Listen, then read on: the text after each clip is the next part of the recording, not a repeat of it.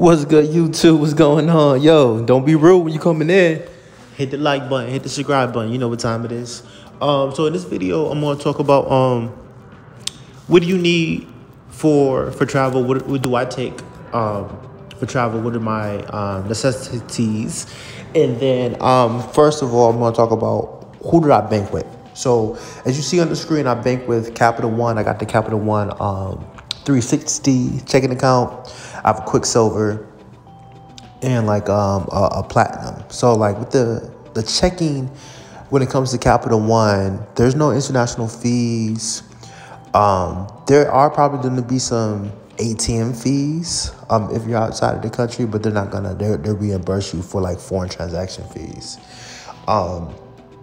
So like there's no overdraft fees or anything like that.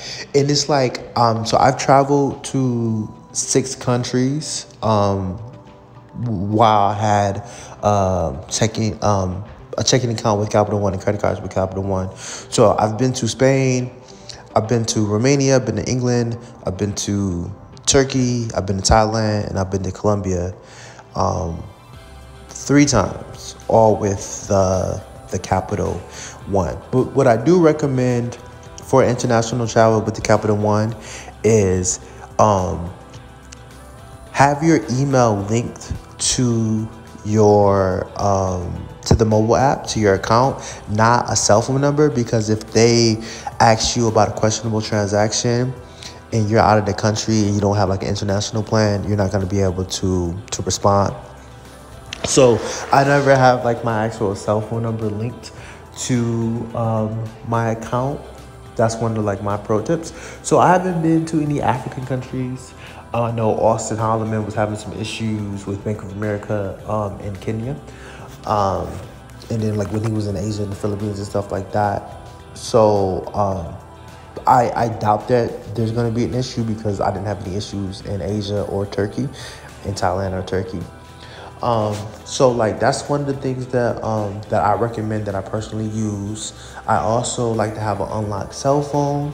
You can either get a virtual SIM and leave your United States SIM in your phone. So like there's different virtual SIM companies.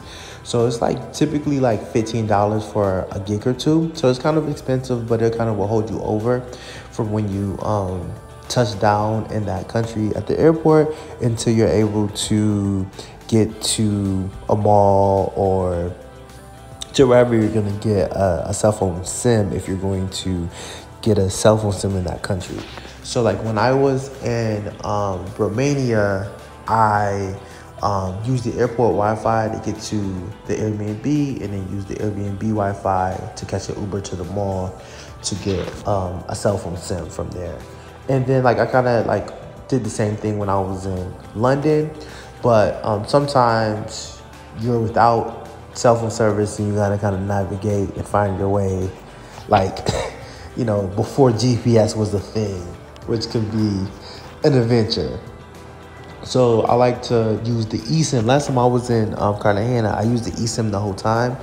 Probably spent like 20 or 30 bucks. I was there for 7 days. So like the I use it when I'm not in the hotel and stuff like that. So you can just Google international eSIMs, and then you can kind of go from there. And then once you purchase it, they'll give you directions on how you actually activate it and stuff like that. It's not terribly difficult. So like I will kind of like maybe set it up before you get to the airport and then like turn it on right before you're about to board the plane. So I just went, my cell phone, I have an iPhone 12. It wasn't unlocked. I went to an unlocked place when I was in Dallas, and I paid like 25 or 30 bucks to get it unlocked. And then like that's been golden. I also have an international adapter that I bought from Amazon. It was probably like $15. So if you're in Europe, you'll switch the plug-in prongs. If you're in Asia, you'll switch it up. For those who are looking to travel to Colombia, they use the same outlets as America, so you don't need anything.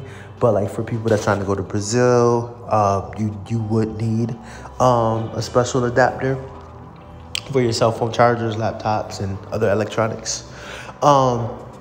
So the checking account, the Capital One 360, having an unlocked phone, having an adapter is like, and then also was very important is just a portable charger. So it kind of just alleviates the stress. So you don't gotta necessarily look for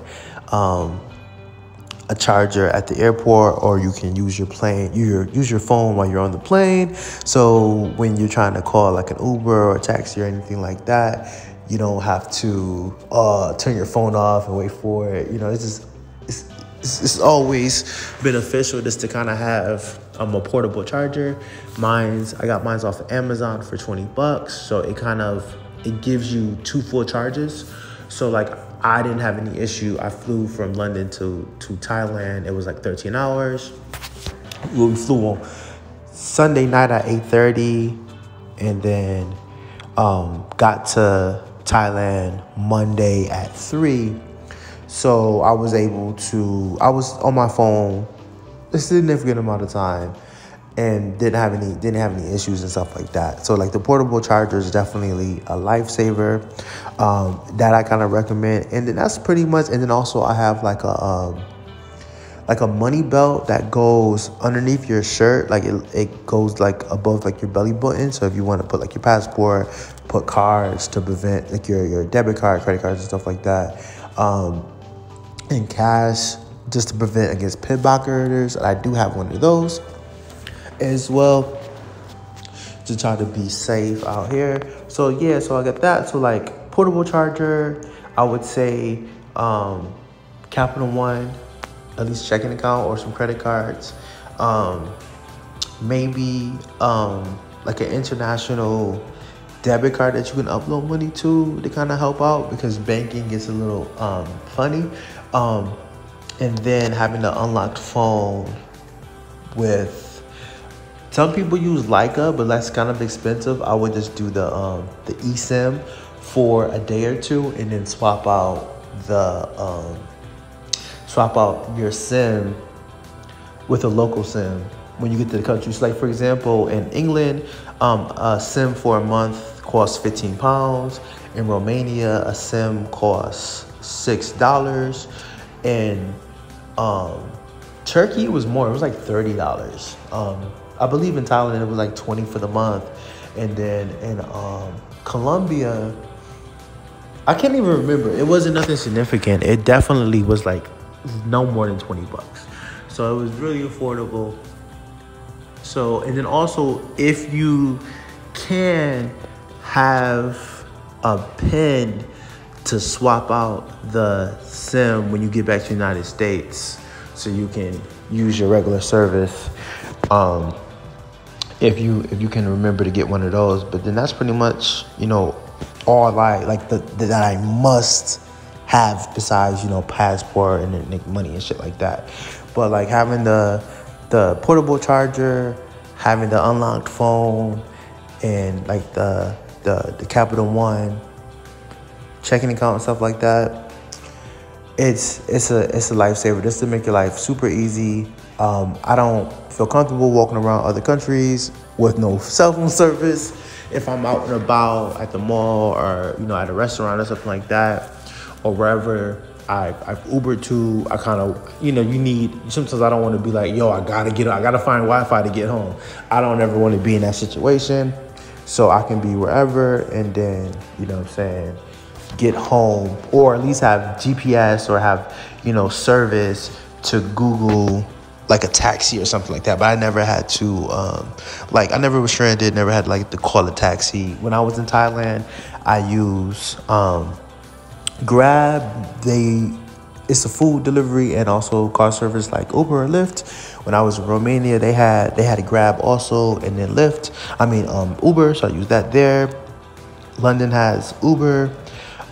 Colombia and Medellin and Cartagena have Uber. So I usually call Ubers to go to the airport, or an Uber or whatever if I'm going to the Clock Tower, to a restaurant or whatever, to take me to the hotel. When I was in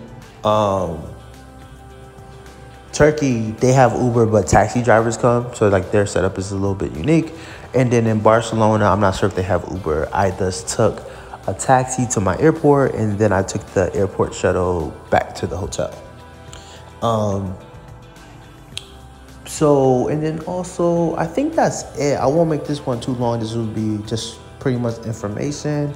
Like, subscribe, and be sure to watch some of my other videos, some of my stand-up material, and then me just talking about traveling.